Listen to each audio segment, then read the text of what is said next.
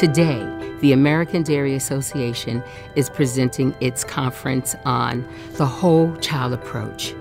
That includes the school, the community, our parents, every stakeholder that's going to help us deliver the services necessary to provide children with great nutrition, opportunities around physical education, and everyone has a part in it.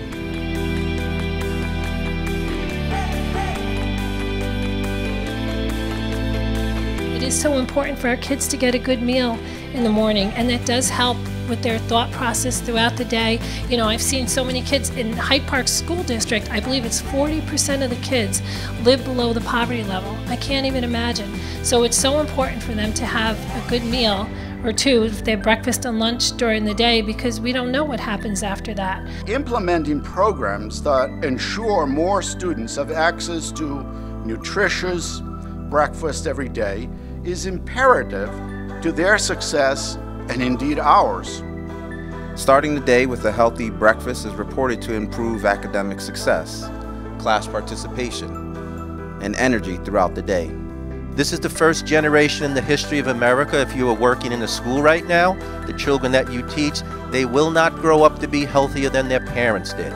You know, 66% of chronic disease in America is preventable based on decisions people make in their lifetime related to nutrition, related to exercise. So as we know this morning, it's been talked about a lot, when kids don't get the nutrition they need, we're missing out on that vital resource that's readily available to help fuel our kids in the morning. When we look at low-income participation, so low-income is specifically children who are eligible for free and reduced price meals.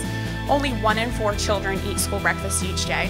We wanted to know, are principals seeing any of these benefits in their school buildings as a result of breakfast after the bell? And sure enough, we did find that they were.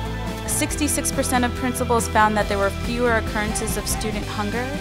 36% of principals noted that there was improved student achievement. When this conflict arises, the best individuals to solve this problem are those most directly involved. Restorative practices is a tool that really helps build a strong school environment.